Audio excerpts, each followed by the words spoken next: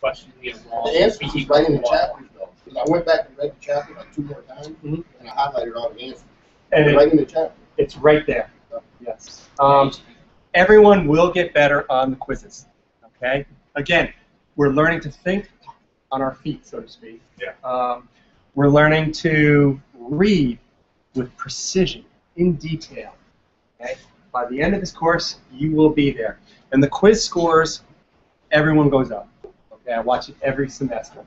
Oh, And literally after, yes, literally minutes after taking the first quiz, I start getting emails from students in panic. Okay. And I just tell them, okay, relax. It's a learning process.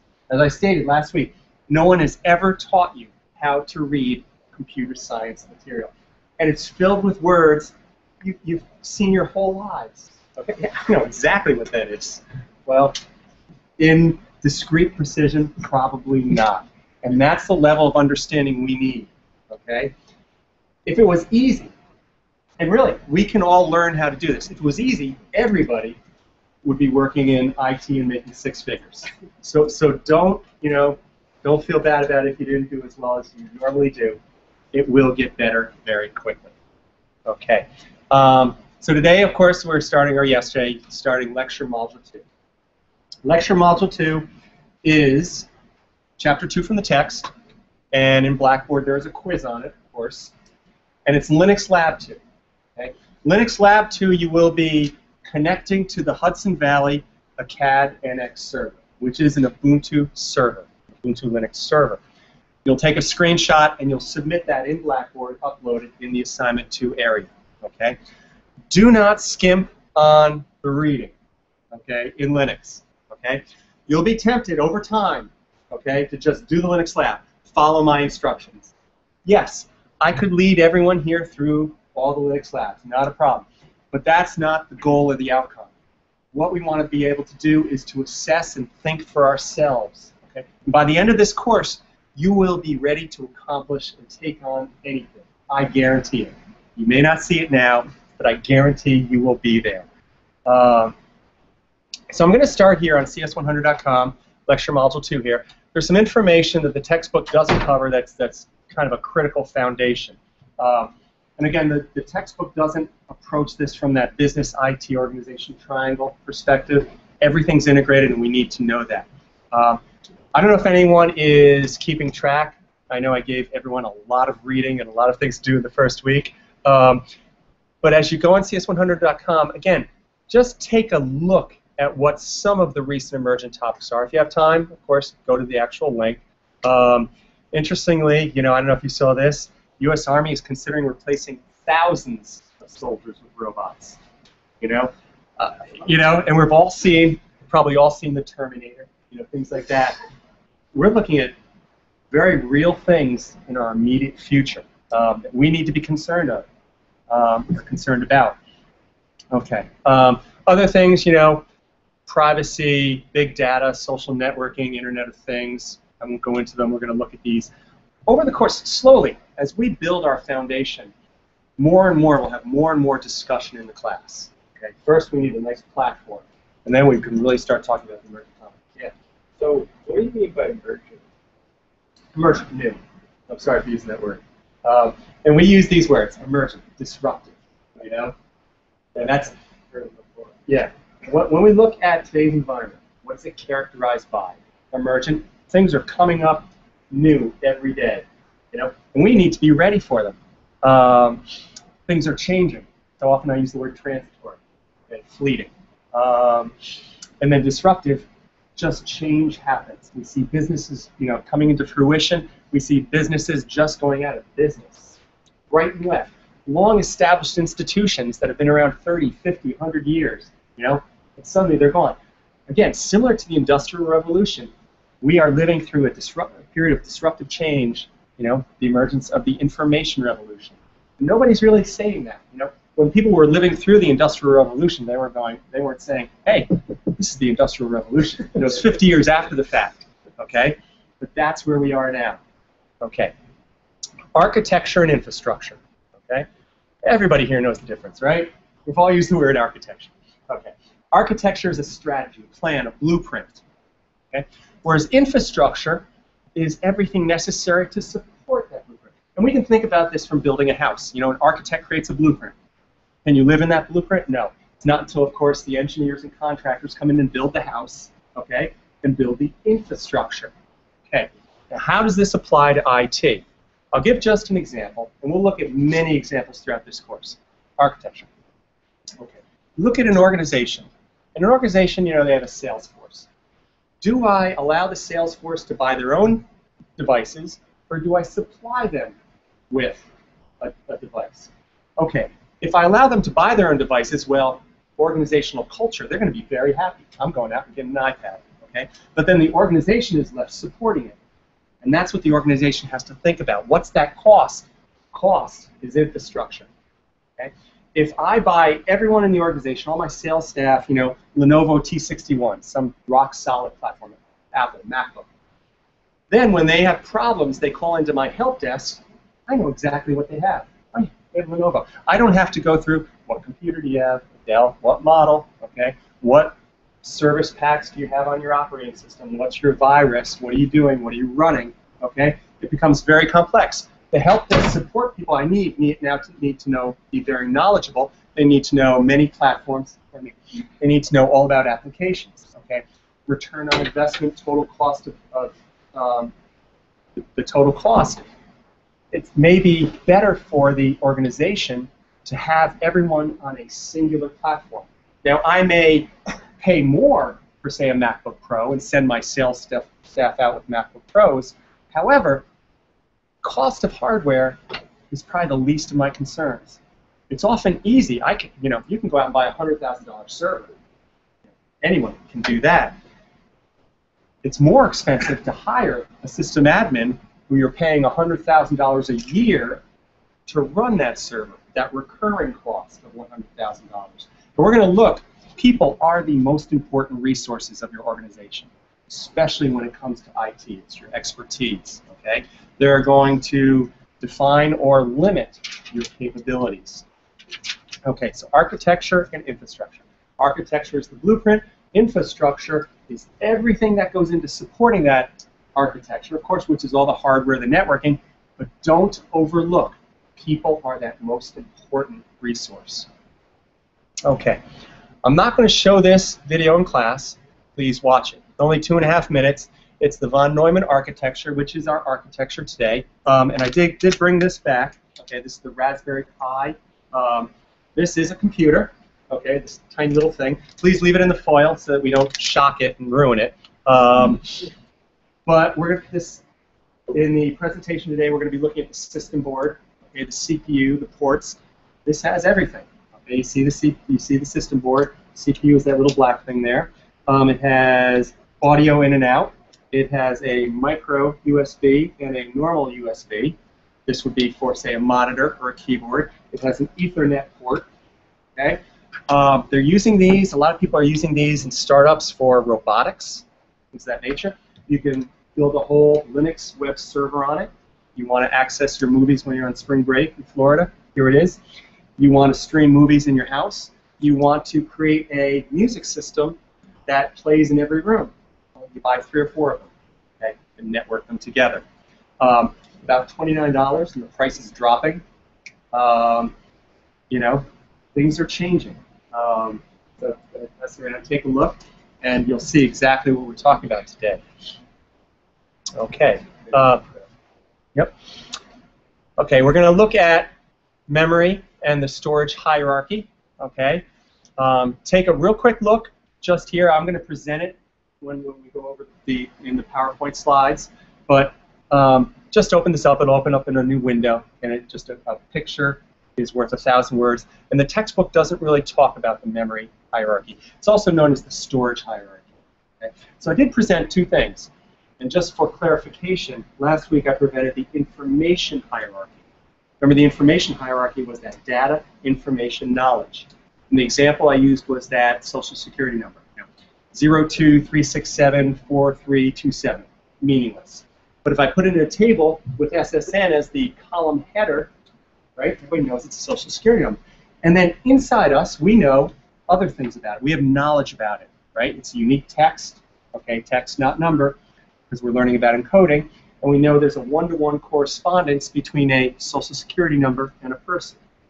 And that's really our early focus here, and it's actually our focus throughout computer science or computing, is that how do we represent things? How do we take that real world and do useful things on it, constraining it to a computing environment? Okay. Memory. Please know this. Okay. And let me ask this first. We'll get started. Can anyone tell me the difference between memory and storage? Okay, I heard that one word. Any others? Memory, RAM, all Okay. Okay. Save itself on storage is not volatile. And Exactly. Okay. All right. Memory, right? Memory is temporary. Okay. It is volatile, which means if I turn the PC off, the contents of memory go away. Okay. Storage is non-volatile. It's persistent. Okay. Which means if I turn the computer off, of course, what's on your hard drive is not going away, hopefully. Okay. So there are two examples of it too. Memory, an example is random access memory, RAM. Another example would be ROM, read-only memory, which is important in how a system boots. Okay. Storage, example, of course, is the hard drive. We also have flash. We have external USB drives, things like that, is storage as well. Also, the byte is the smallest addressable unit in memory. Okay. We're going to learn, of course, the byte is 8 bits. Okay. The smallest addressable unit in storage, say on a hard drive, is going to be the sector, 512 bytes. Okay. And this is going to be important. We're going to take a look at this shortly. Okay, so scrolling down, here's the Chapter 2 presentation. This is, of course, last semester. I'll replace it with today's presentation here. We're going to look at the fetch-execute cycle. And the textbook does a reasonable job presenting it. Here's a fetch-execute simulator I found, and I ran the simulation and captured it. Tomorrow, I am going to go over numbering systems. Okay? And note, on Thursday, I will be in this classroom for extra help. Okay? And I'll be here from 10 to 12. And I'll try to get here before 10, so maybe 9:30. If you are having any difficulties with Linux Lab 2 connecting to the Hudson Valley server, come in and we'll do it here. If you're doing it on your notebook, bring your notebook. We can, of course, use these Macs. Okay? We can do that. If you have any questions on numbering systems, conversion between decimal and binary, and again, I won't go over this until tomorrow, but if you have questions, know that, and I'll try to represent this tomorrow. So I'll be here Thursday from 10 to 12. So kind of just an open time. I'll be in this building for all those people that are in this building. Sorry. So just know that. So anyway, here's the simulation. I think it's about 20 minutes long. Yep, 20 minutes. Please watch this tonight, because this will really demonstrate what is going on at the CPU level, that fetch, decode, execute cycle. And again, it's all coming off that input processing output model that I introduced last week. We will go over the boot sequence, okay? And I know I've asked a lot already, but at some point this week, and I will ask the question tomorrow, can someone tell me what the boot sequence is? Okay? There's a real quick introduction on Webipedia or Wikipedia. Take you 5 minutes, and then I'll show you this. This is super cool, for lack of a better word. I'll probably do this tomorrow. So let's jump to the PowerPoint presentation now. Keep me on track. Keep me from digressing too much. Okay, so to begin, digital data representation. In order to use a computer, we have a need to represent information, so data and programs, digitally. Okay? When we talk about digitally, we're talking about two states, on and off, but of course a computer can represent this using 0 and 1. Okay? We're also going to be working, of course, with the binary numbering system. Binary numbering system, 2 states, 0 and 1. We're very familiar with the decimal numbering system of 10 different digits. All done? Thank you. Okay. So, again, we cannot represent, or we cannot put, if I want to do a traffic simulation, I cannot put cars and stoplights into the computer. What do I need to do? I need to represent them digitally. So what I'm talking about is symbolic representation. Okay. Now, as a basis, we need to know that the bit is the smallest unit of data that a computer can recognize. And there are times at a systems level that you may be working with bits. Of course, if you're working in assembly language with flags on the CPU, you may be working with bits. Typically, though, we're working in memory at the byte level, or even a higher level. And when we look at higher level languages, we're looking at symbolic representation int x. If you're in Java, well, I've created a variable called x of type integer, which is reserving some set amount of storage space. Okay? So the byte is the smallest addressable unit in memory, but every byte has two things associated with it: contents and an address. Typically, we want to use the contents, but we have to access the contents through the address. So it's kind of different than the way we think, the way our brains work. Okay? We're not really conscious of where the information is stored in our brains. I want to add 2 plus 2. I don't think about, well, where's 2 plus 2? Where's that algorithm in my head? I'm not thinking about the address. I'm just accessing the contents. But in a computer, we have to be aware that to access the contents, it's often done or necessarily done through the address. Now, maybe the program or the system, the operating system, is hiding the details. I want to open a Word document. Okay? Well, I don't know exactly where it's stored on the disk. The operating system will perform that translation and that abstraction and retrieve it for me. Now, I want you to note something else. The bit, and the textbook doesn't really focus on this, the bit is denoted with the lowercase b, whereas the byte is denoted with the uppercase, or capital B. Okay? Now, for numbering systems, again, we're going to go over this tomorrow. By the way, I'm going to teach it in tertiary, okay, which is base 3. The reason I'm going to do this is because if you understand the algorithm, you can do it in any base, okay? You will be independent, rather than just learning binary. Okay, I can do binary. Learning decimal, I can do decimal. Learning hex, I can do hex. If you learn the algorithm, you can apply it to anything you encounter. Okay? Not too many people present it like this, so, but it works. Okay. The numbering systems, if you get a chance to read in advance, I highly recommend it. Okay, it is CISS100.com. It is right out of this lecture module 2. It's in the sub-menu, numbering systems.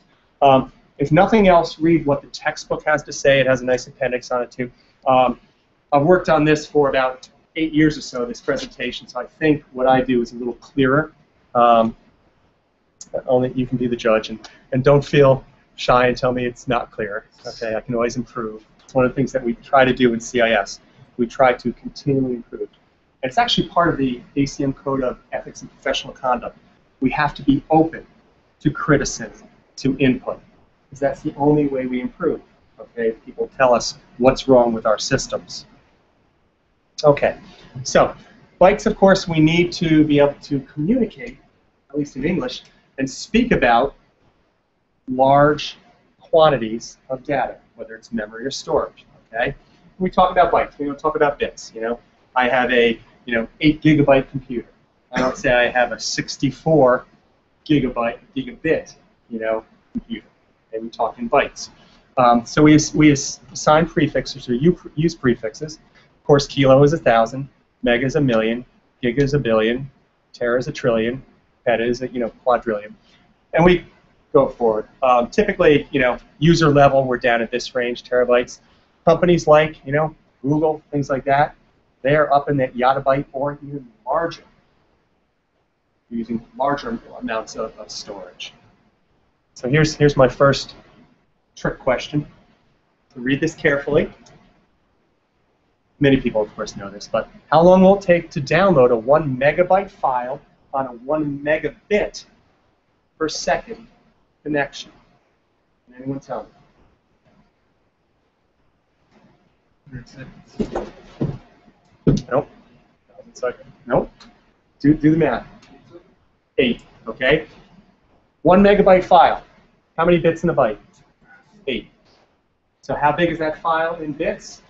8 megabits. 1 megabit per second. 8 divided by 1. 8. Okay.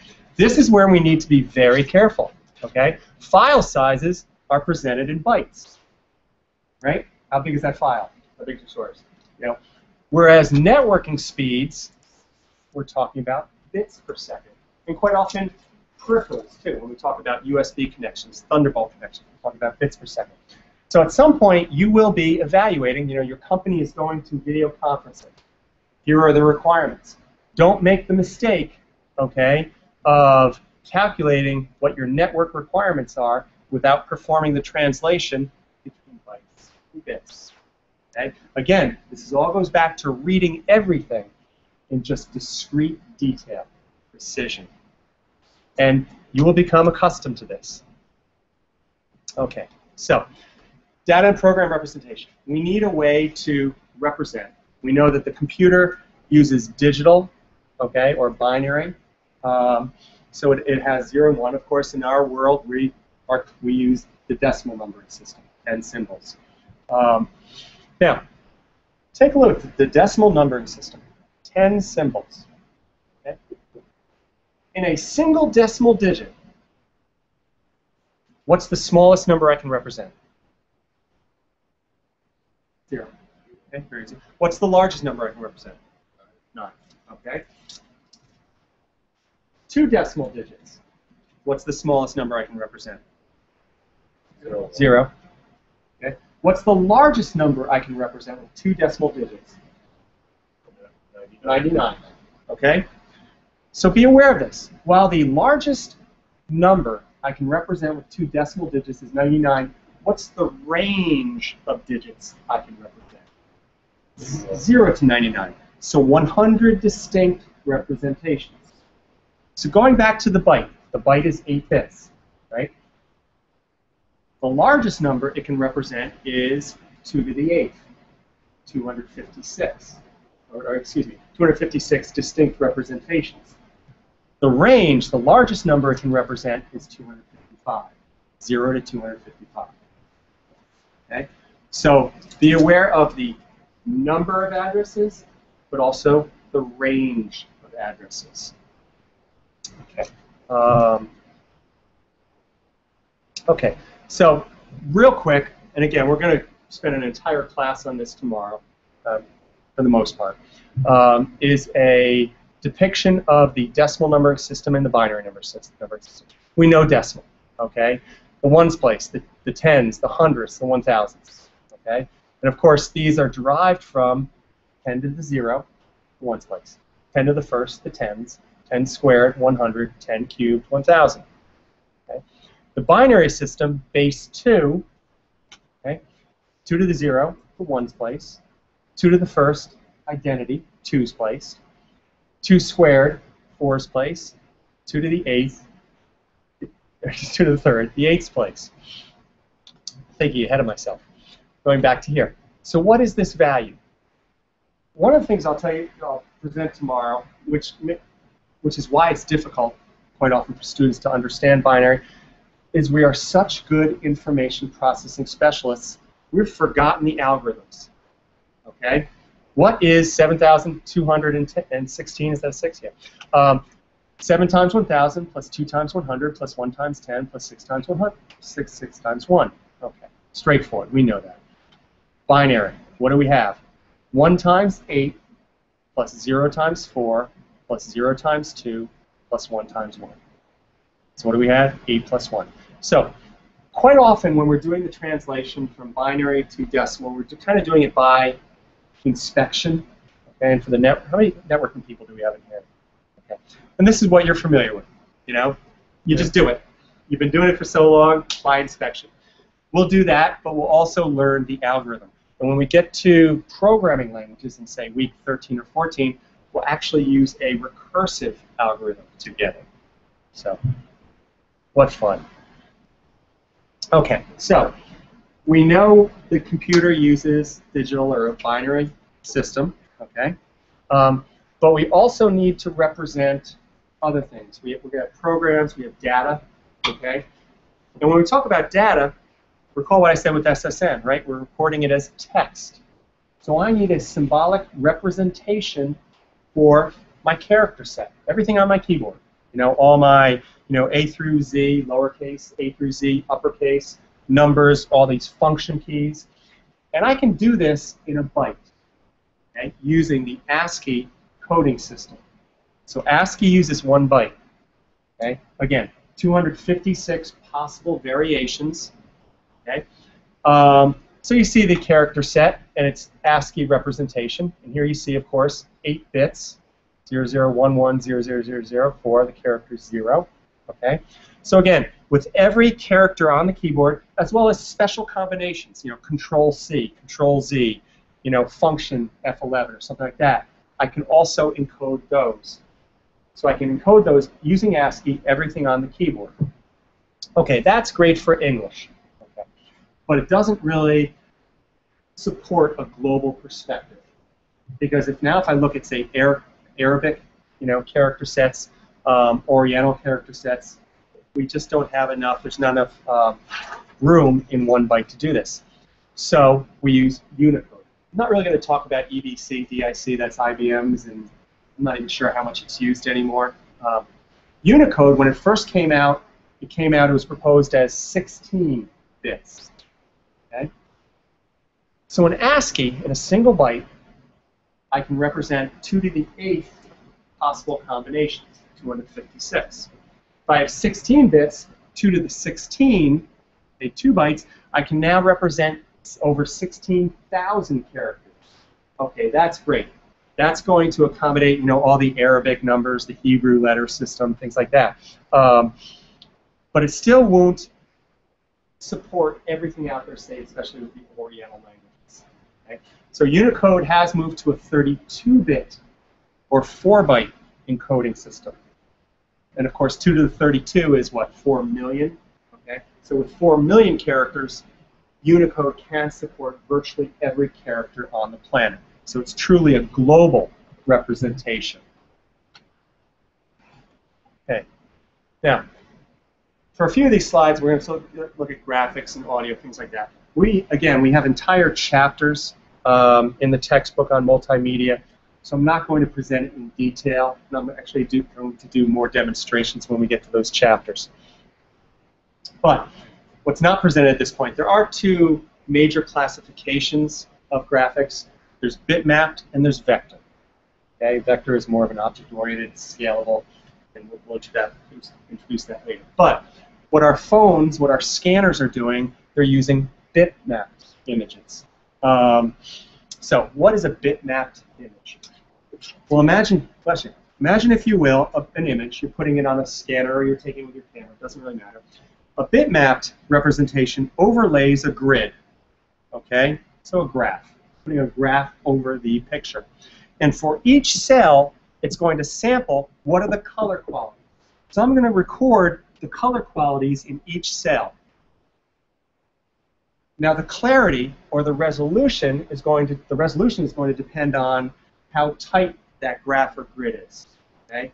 I could have a graph with 16 squares or 64 squares. As you can see, the higher resolution, I'm making the cells smaller, so they're going to more accurately capture that component of the picture. But with the picture itself, I also have to set aside storage for my mapping. Okay? I could use a single byte. Right? With a single byte, I have 256 distinct representations, and I could use 3 bits for red and 3 bits for blue or something like that.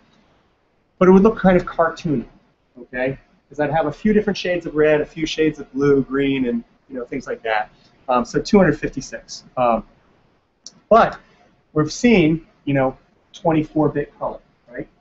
We divide 24 by 8, right? Because as soon as we see bits, I also want to think, okay, bytes, because we're addressing everything at the byte level in memory.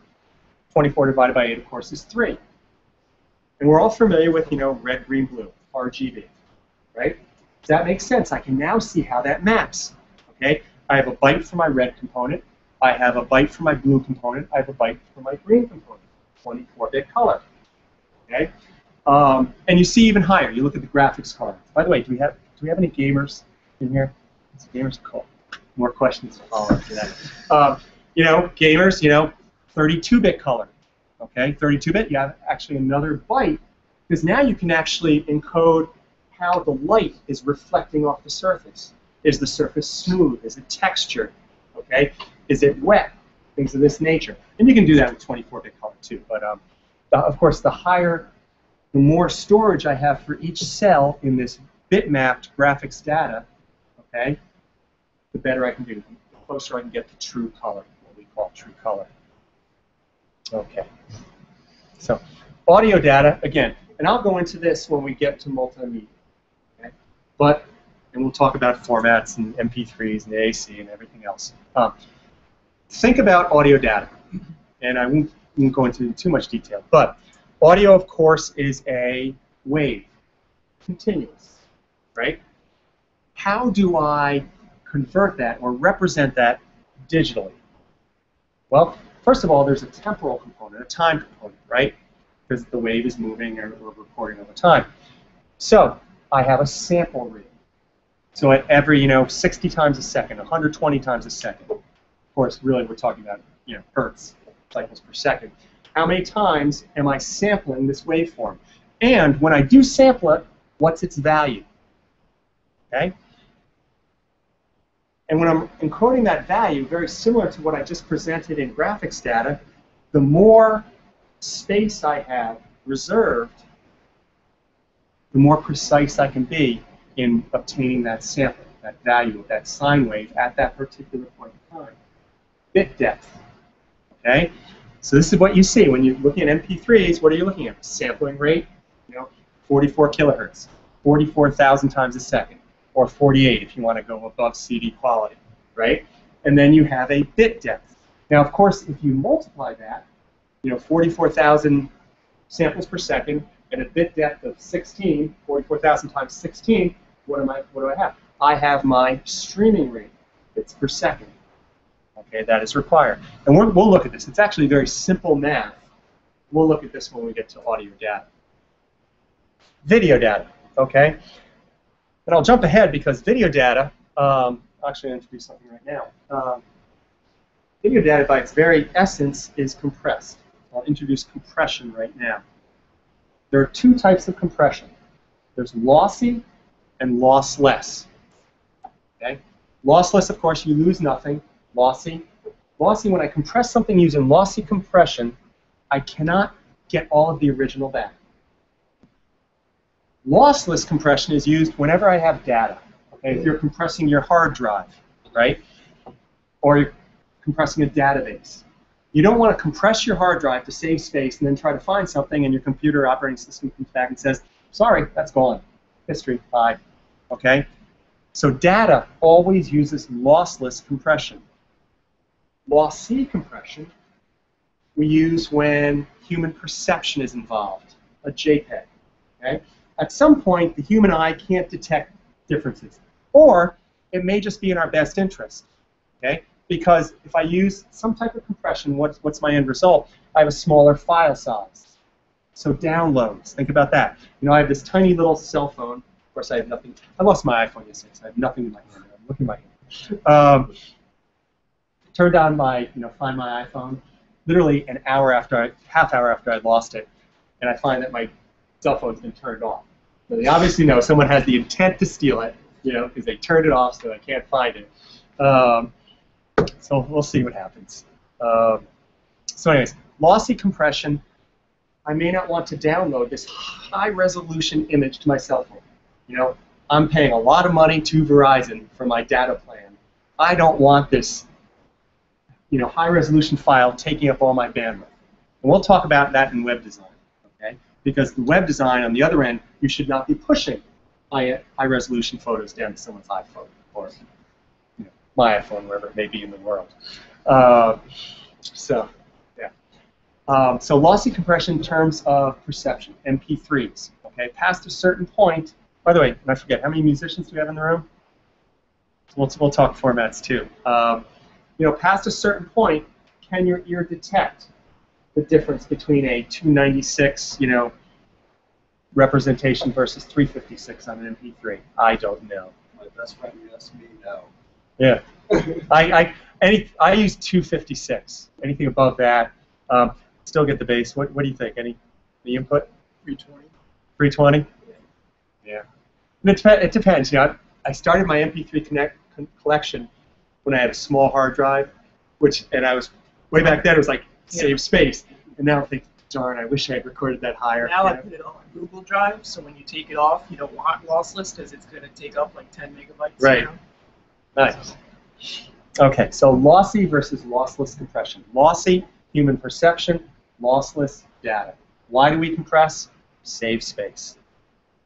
Okay, so the system unit. So I passed around the Raspberry Pi. You saw the system unit. It is that. Oh, sorry. I'm thinking about the systems board here. This is a moving target system unit.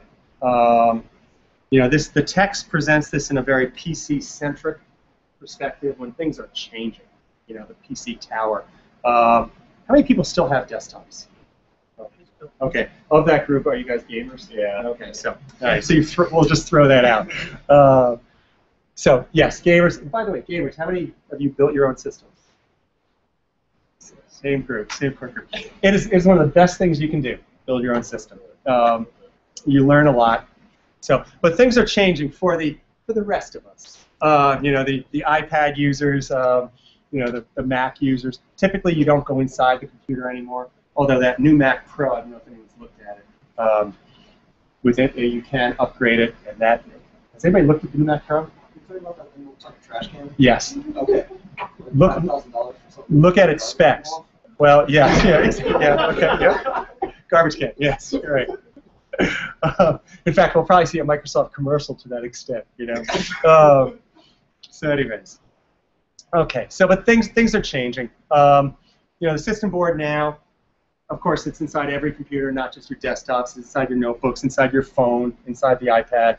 And of course, a lot of these new mobile devices or Macs, you really don't upgrade components. What do I say about the power supply? Because really, we're going to look more and more at mobile computing, because that is the way of the non-gaming the population is moving forward. When we look at mobile devices, what are the main constraints? That's what we need to assess. Battery, right there. Power, battery. Okay? Yeah, connection speeds. Heat. What else? Heat. Yep. And heat and power go hand in hand. And speed. You have a higher CPU. Anybody overclock their CPUs? The gamers?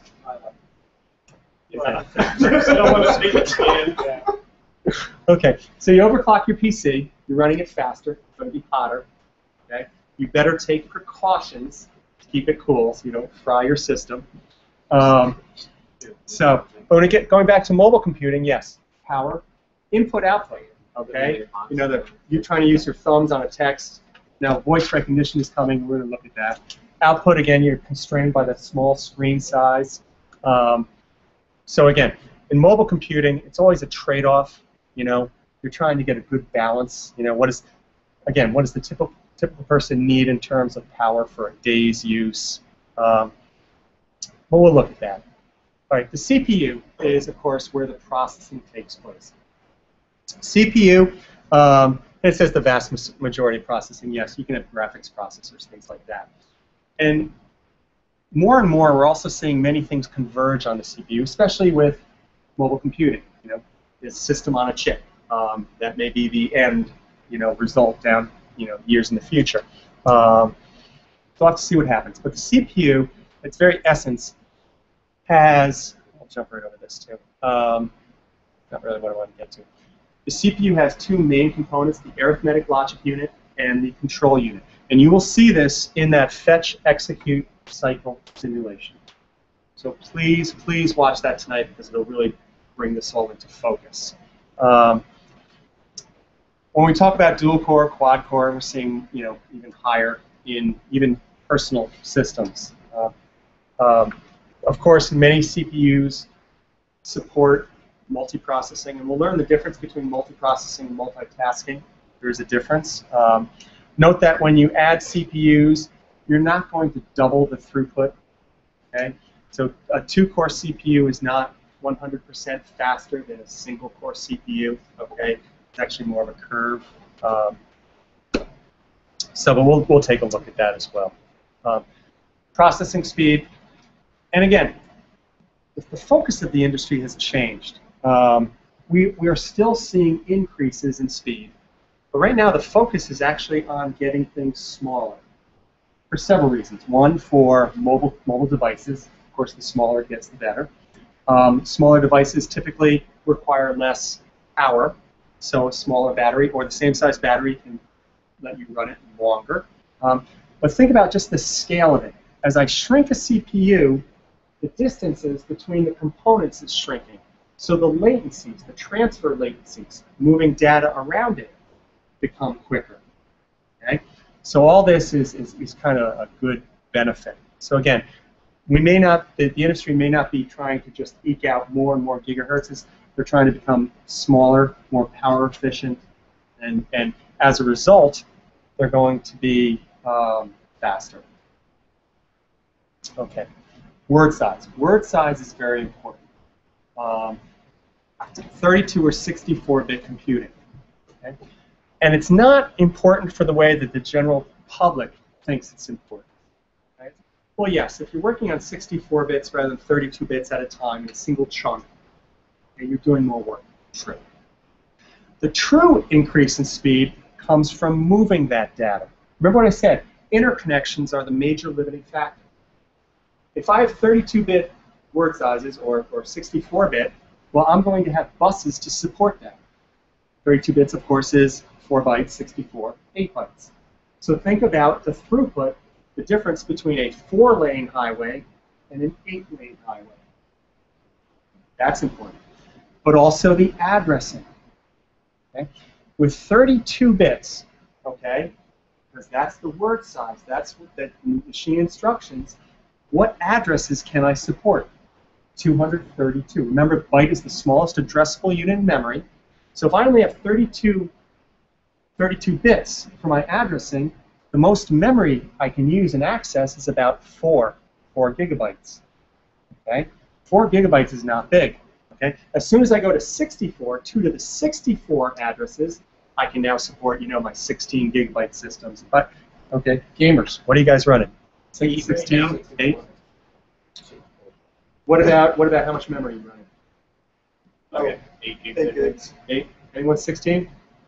Not yet. I've got the space still for it, but I'm kind of poor. Really necessary. Money talks. Money talks. And we'll see when it comes to upgrading your system, of course, what is one of the biggest advances you can get is to increase your RAM. Why? Because of this memory storage hierarchy. What is the memory storage hierarchy? As I move out from the CPU, my speeds get slower and slower. But of course, it becomes more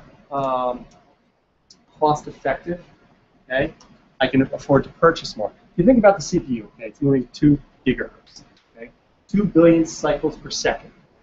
Recall what the hard drive was.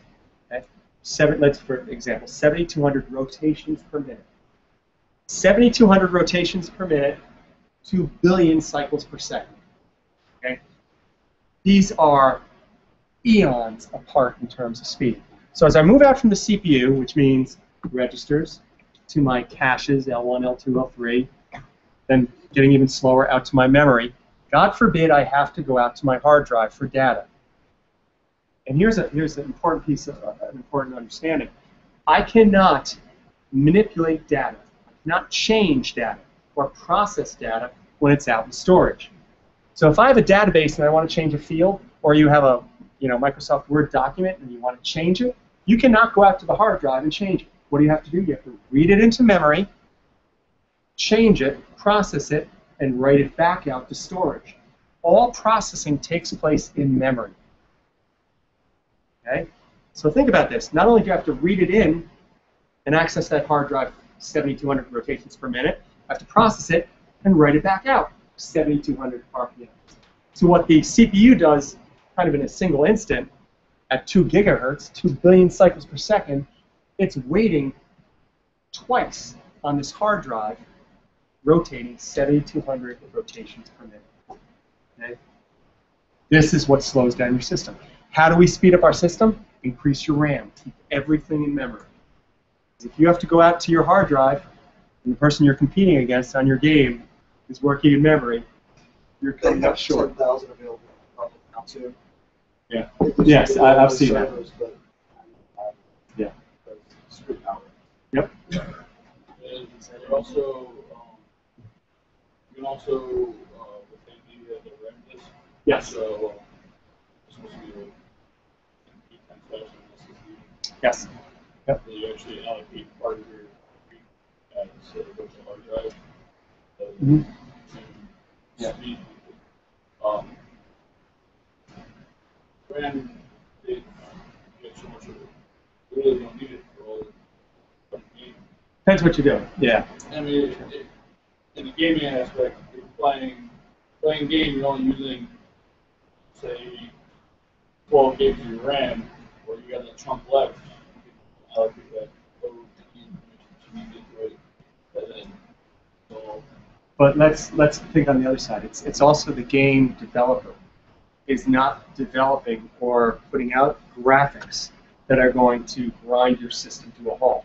If you look at today's games, they're not really, movie realistic. Okay, why? Because of the constraint, the processing on the client side. They're not going to push out a game that's going to slow your system to a crawl, requiring that much graphics processing. So as your speeds get quicker on your PC, I will show you some things, because the realism that's out there that actually can be achieved is right around the corner. So again, these things are kind of moving lockstep. The problem is that they're not going to go above the consumer level of 4 gigs because they would limit their base so much that they would get so many complaints and stuff, they're never going to do it. It's just going to... Yeah, not everybody owns gaming printers. Yeah, exactly. Right. So they code to the lowest common denominator they can. Okay, so moving on. So I presented bus width, memory, we know, RAM and ROM. Again, please review that boot sequence. We know that RAM is volatile, measured in bytes. Okay. Something wrong with this picture. Horrible. Can't believe the textbook did this. What's that first address? 0001. In computing, we always use zero-based addressing. We don't waste anything. We start counting at 0. Never do we start counting at 1. So what is memory? Again, it's that one long contiguous array of bytes. The byte is the smallest addressable unit in memory, has both contents and an address. Flash memory, we're gonna look at this in storage, and there are differences between NAND and NOR. NAND is better for writing, NOR is better for reading, but we'll look at this next week in storage. Heat sinks and cooling, not really gonna say much. Someone did immerse a computer in vegetable oil to keep it cool. It worked. so that's totally Yeah. take it out and cook your Thanksgiving turkey, Or maybe you do it at the same time. I don't know. Buses, many different buses, and again, they all operate at different speeds. And I do present this in the fetch execute cycle simulation. To note that the CPU frontside buses and stuff are moving a little bit different than the system buses. Again, that memory hierarchy, storage hierarchy. As I move out from the CPU, things get slower, but they also become more affordable. Right? With external buses, things are kind of converging, which is kind of nice in a way. Everything goes to a USB. You connect everything through a USB. And USB 3.0 is now, 5 gigabits a second? People are actually realizing that, which is nice. Thunderbolt, which is, of course, the Mac, it's up to 20 gigabits a second now. So it's just a great platform for, say, video editing, things like this. So again, we're kind of seeing the obsolescence of all these individual connectors. So the CPU, again, please watch the fetch execute cycle simulation. I go through all of this in detail, so I won't really go through it now here. That's that. Oh, the fetch execute cycle is, memorize this, fetch, decode, execute. For some reason, the text likes to throw the store in. In most computer science text, you will not see this. It's just fetch, decode, execute.